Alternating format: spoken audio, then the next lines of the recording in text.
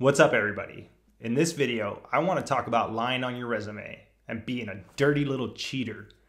All right, so this happens to a lot of us who don't have any experience when you're learning how to code and you're trying to get your first job and all your previous work experience has nothing to do with programming or even tech or IT or anything like that, and you're trying to break into the industry, and many times you have to like fluff up your resume and make it seem like you're a good candidate for the job. And a lot of the times you don't have anything that you can put on your resume because you don't have any experience. The reason why I bring this up is because recently I had Neil on my channel doing one of my Talking with Developer interviews. He's a YouTuber, he runs Kodu community, he organizes meetups, he has his own business, and he's a senior level developer with a lot of experience.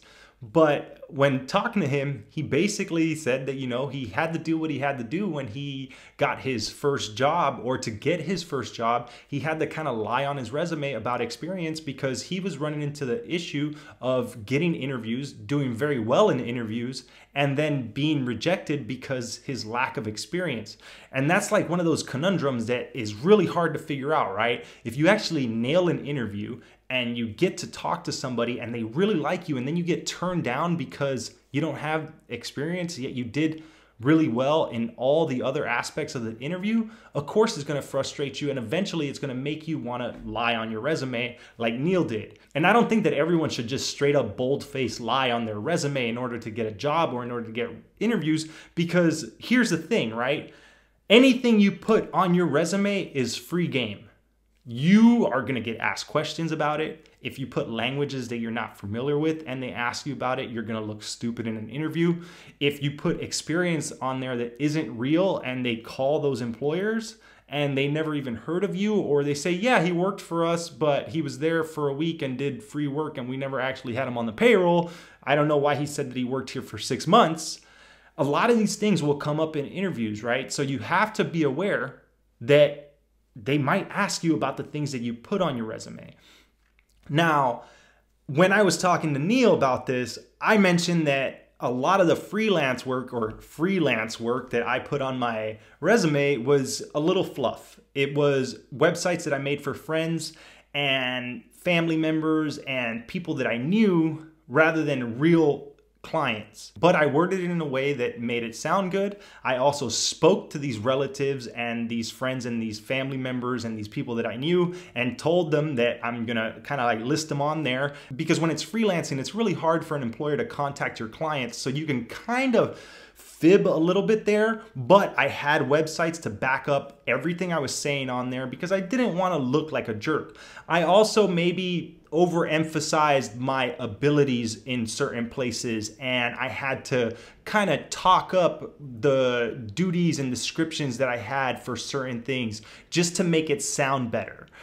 I see that many people who are just getting started, and I did it too, my early resume, my early portfolio, I spoke in a way of making myself sound very amateur. I've spoken in a way of making myself sound very junior. I called myself an aspiring web developer. I called myself a hobbyist. I called myself a lot of things that made it look like I wasn't a professional.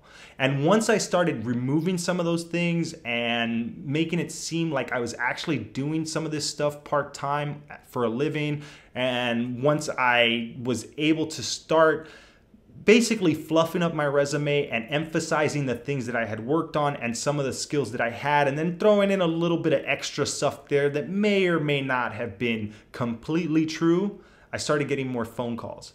And when I got those phone calls and I got those interviews, I started doing better. And I had practice with interviews, and I started actually thinking that this was going to be possible. I didn't just lie on my resume, but I had to do what I had to do in order for me to start getting calls and in order for me to start getting interviews. And then when the recruiter that got me my first job talked to me, before I had the interview set up or anything, she went through my resume and she had me write down a bullet point list of everything that they were looking for that I had worked with.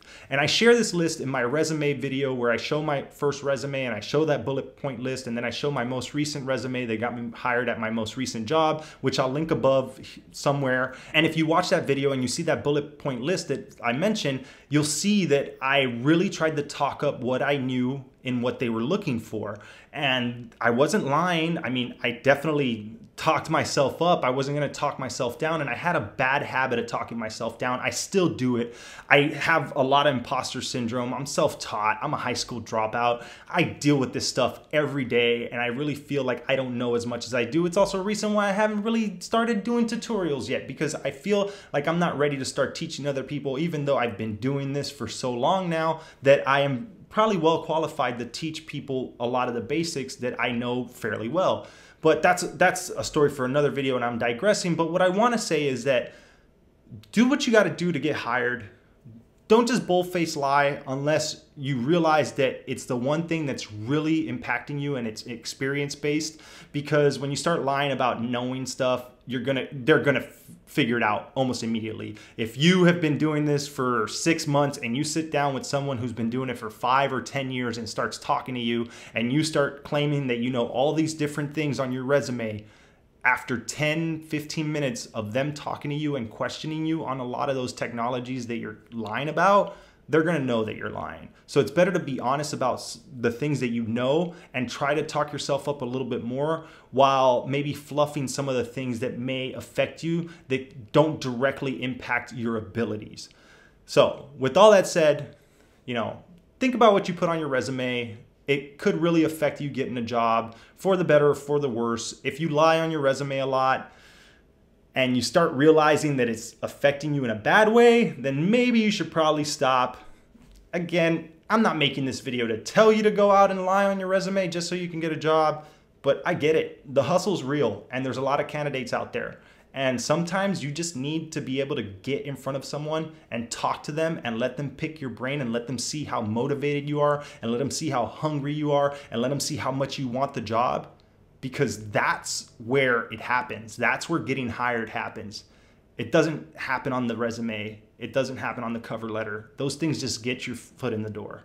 So just keep those things in mind. Do what you got to do to get hired. And that's all I got to say. I'm going to end this video now. I hope you found it helpful.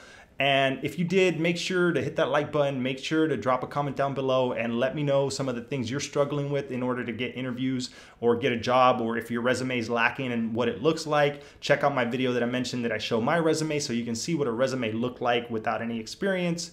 And subscribe to my channel if you want to know more about learning how to code and hear about how I did it self-taught with no experience in my 30s. All right, with all that said, thanks for watching, and I'll see you next time.